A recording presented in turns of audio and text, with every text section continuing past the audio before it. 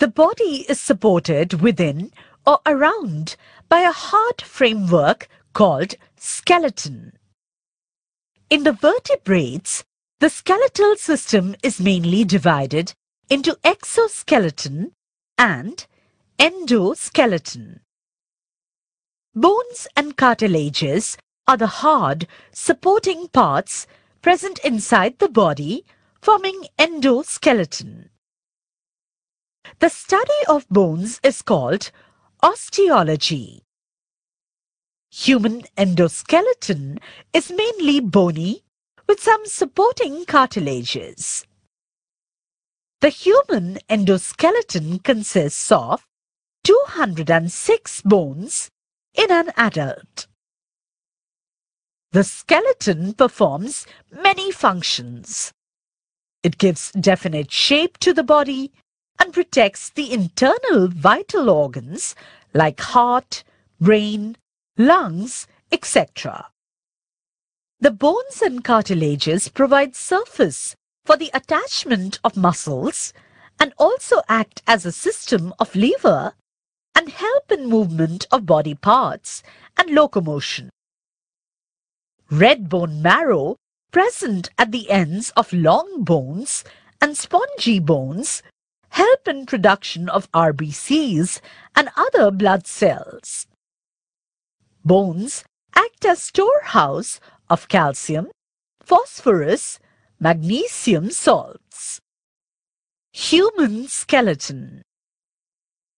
Human endoskeleton is divided into two parts, namely axial skeleton and appendicular skeleton.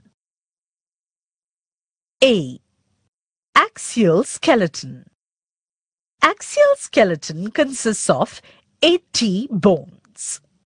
It consists of skull, hyoid bone, vertebral column, and thoracic cage.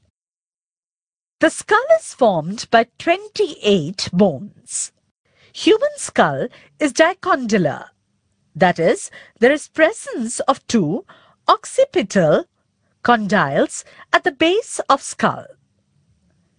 Immovable, except the mandible, which is movable. It shows main parts like cranium, face, ear ossicles. Skull protects the brain and provides sockets for ear, nasal chamber, and eyes. The skull gives proper shape to the head and face.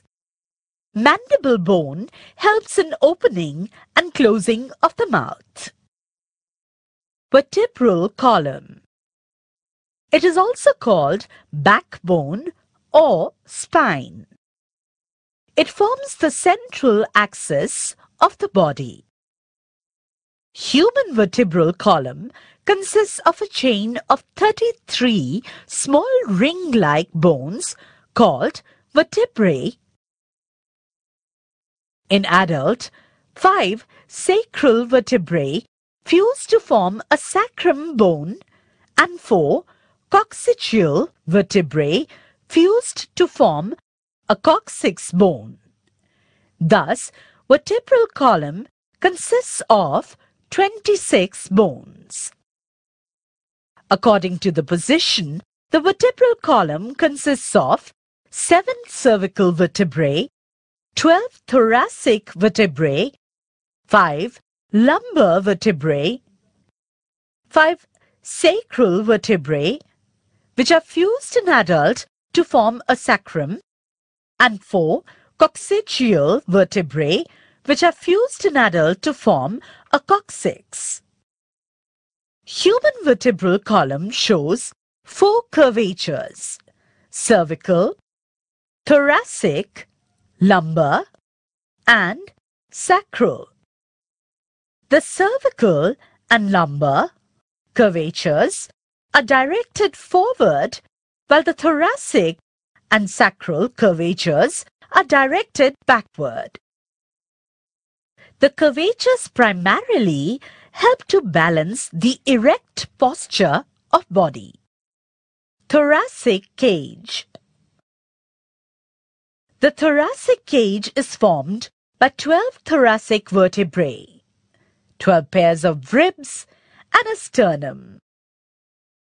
Ribs are articulated dorsally with 12 thoracic vertebrae and ventrally and sternum. The last two pairs of ribs are called floating ribs. Sternum, that is the breastbone, is a long and flat bone. In adult, it measures about 15 to 17 centimeters in length. It is present in mid-ventral region.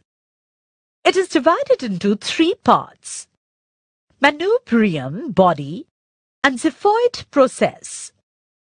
Thoracic cage gives proper shape to the thorax. It helps in breathing movements along with muscular diaphragm and intercostal muscles. B. Appendicular skeleton. It consists of 126 bones. It includes the bones of girdle and bones of limbs. Pectoral girdle is made up of two symmetrical halves. Each half consists of two bones, scapula and clavicle. Pelvic girdle consists of two large hip bones, innominate bones or coxal bones, which are articulated anteriorly in midline by cartilaginous joint called pubic symphysis.